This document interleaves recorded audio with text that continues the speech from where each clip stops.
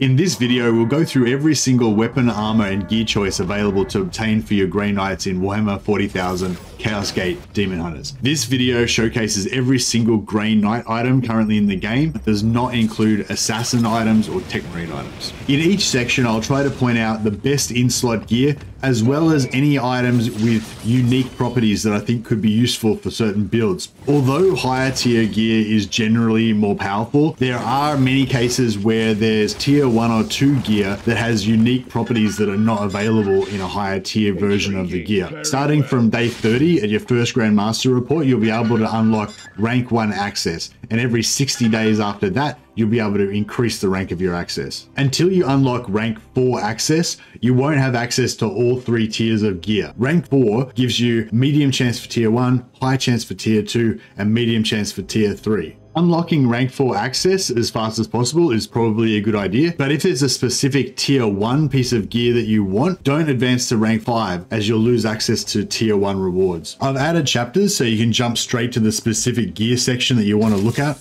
The Conciliator, when fully upgraded, gives double XP for leveling up new knights. Whipping Blade is great for a crit build interceptor with plus 70 crit chance and plus 5 damage on crit. The Stoic's Blade is the ultimate parry sword, giving you 200% parries per turn. The tier 1 Scorn Halberd allows you to do melee AoE blasts. Endbringer is one of the best weapons in the game for execute setups. 4 strikes can do 3 stun in one hit, and if the knight executes a target, they gain back 3 action points instead of just 1.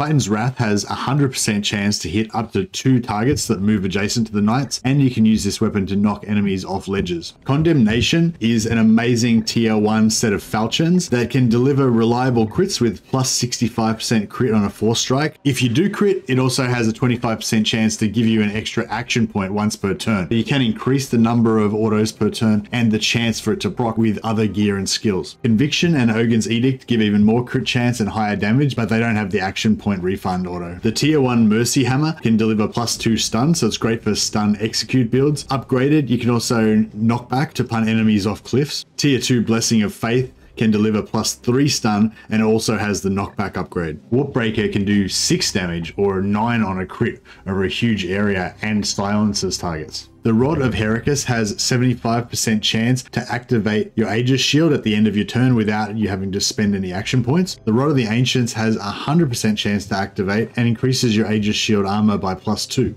Kai's Evoker only has a base 25% for the Aegis Shield auto to proc, but it has plus 35 focus, which increases not just your chance for your Aegis Shield to proc, but for all of your autos to proc. So this is great for any build focused on autos. The Stave of Supremacy can give plus 4 maximum willpower, great for librarians. The Triumph of Glory is a great Crozius for Chaplain execute builds. When the Chaplain executes a target, all knights gain plus 1 willpower, in addition to the plus 1 action points they would normally gain. Manifest Word is another great Crozius for execute builds. When the Chaplain executes a target, as well as the plus 1 action points that all knights get, the Chaplain can get an extra plus 2 action points. Hammer of the Righteous removes the willpower upkeep for litanies. Orma's Salve is great for buff apothecaries. All their biomancy buffs last for 1 extra turn. Life Giver can heal a massive 8 HP with Battlefield Medicine and also makes your biomancies last an extra turn. Levan's All has a 65% chance to purge all mutations from a target. Could be useful if you have an enemy with problematic mutations and you don't have a purifier. The Soul Flare is a great tier 1 Stormbolter that you can use for setting up stun execution builds. It has plus 2 stun, so it's a total of 3 stun per shot. If you get the right angle and the target's behind cover, you can make it so that you only do 1 or 2 damage per shot, so you can deliver the maximum amount of stun without killing the enemy. The Liberator is great for bleed setups. It's capable of adding plus 4 bleed per shot. So potentially you could get 12 bleed, which would do 12 plus 11 plus 10 plus 9 plus 8 plus 7, etc. bleed over a number of turns. Emancipator has an auto with 50% chance to return 1 action point whenever you get a ranged crit. The Soul Hammer is the ultimate support weapon for setting up stun executes. It's able to add plus 3 stun per shot. This tier, I think, is the highest damage Stormbolter in the game, able to do 9 damage in a single shot, 10 on a crit. Bone Blight can deal 8 damage per shot and pierce armor. Hallion's Spite is the ultimate Overwatch Stormbolter. Overwatch has +2 range and +3 damage per Overwatch shot. Apostate's Woe is capable of precision targeting. This means if you crit, you can crit off the enemy's arms or collect seeds from range. Synflare afflicts +3 bleed, and you can afflict it in AoE. Retribution does +2 damage on Overwatch. Elrond's Oath deals 8 base damage, 10 on a crit. Titan's Roar can get +4 range and deals 6 damage in an AoE. Sanction can do +2 stun in an AoE. Revelation has armor piercing by default. Doom's End inflicts +3 bleed per shot, has a long range of 17. Titan's Vengeance deals 7 damage per shot, 9 on a crit. Victory's Testament has extreme range of 20, and its scatter shot has +3 range, also increasing the AoE. The Hell Scorcher has a higher base damage and can be upgraded to deal an additional +1 damage per 1 ammo on top of the normal Flames of Purity +1 per 2 ammo. Piety's Ashes, when upgraded, has 7 base damage and also has the +1 damage per 1 ammo upgrade for Flames of Purity. Mirror of Judgment is the ultimate parry tank defender shield, gives +3 armor, an additional +3 armor when entering defend position, which is the paladin's AoE melee Overwatch ability, and you get 100% chance to parry up to 2 attacks per turn. There are a lot of different powered armors available in the game, and you can get some useful properties on tier 1 and 2 armors, but generally there's a more powerful version. So I'm just going to talk about the best in slot tier 3 versions of these armors. Keeper of the Flame is the best grenade powered armor. Grenades have +3 damage, +6 range, and +1 ammo for grenades, which stacks with other plus ammo that you can get in skill tree and traits. Prodigy's Mantle gives +3 ammo and +4 range to Servo Skulls. Cantu's Vambrace is one of the coolest powered armors in the game. It gives +1 movement speed, +4 HP, +15% focus, and it gives you +1 action point per turn. A lot of powered armors give plus movement, but Judgment's Refuge gives a massive +3 move speed. It also makes you immune to ground hazards like fire and plague. There's a number of powered armors that grant you an additional passive war gear slot, but Champion's Plate also gives you a massive +12 hit points and +1 armor. Titan's Aegis also gives you a passive war gear slot and +4 hit points, but gives you +3 armor, more than basic Terminator armor. Anval's Refuge is a Terminator armor with +2 move speed. Warp Scorn's a good armor for librarians, giving +3 willpower, and it does not increase warp surge when using psychic abilities. The Mantle of the Flame gives +2 grenade ammo, and grenades have +2 area. Note, Purgators can't wear Terminator armor, but this is great for Justicards as well. Mantle of the Elect gives +2 damage to 4 strikes with melee weapons. The Gold Carapace gives an extra passive war gear slot. Keeper of the Faith, +2 grenade ammo and +2 grenade area, but it has +4 armor and +3 max health. Morning Plate is the best in slot apothecary armor, as even if their willpower gets to 0, they can keep using their abilities, spending health instead of willpower, then just heal themselves back up. Scholar's Devotion gives a massive +5 willpower.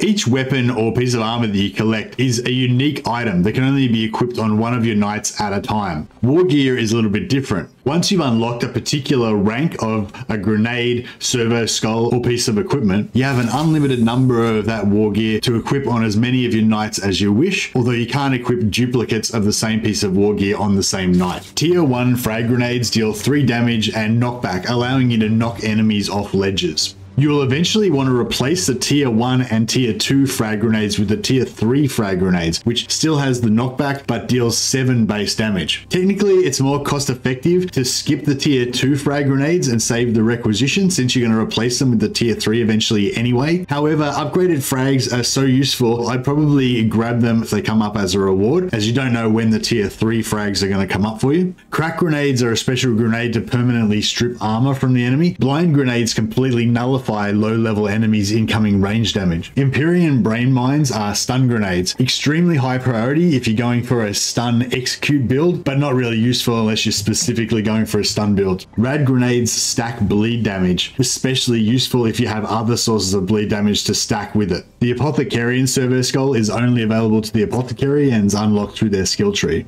The Seed Extractor Servo Skull is only available after being unlocked through research. The Seeker Skull reveals enemy pods with without activating them and afflicts them with vulnerable, so your follow-up attacks will do extra damage. This also allows you to target the pod with other ranged attacks like the Apothecary's AoE bleed. The Medicae Skull heals and purifies afflictions from allies at range. Note that you can equip this on a non-apothecary to give you a heal even if you don't have an apothecary in your squad. Bayless Skull is a decoy you can use to draw enemies away from your knights. Disruptor Skulls also do armor-piercing damage from range. As Servo Skulls don't use any action points, you can unload all of your ammo in a single turn. With Prodigy's Mantle and maxed out skills, an Apothecary could have 9 Servo Skull ammo for their Disruptor Skull. Like grenades and Servo Skulls, most tier 1 equipment will eventually be replaced with a tier 3 version.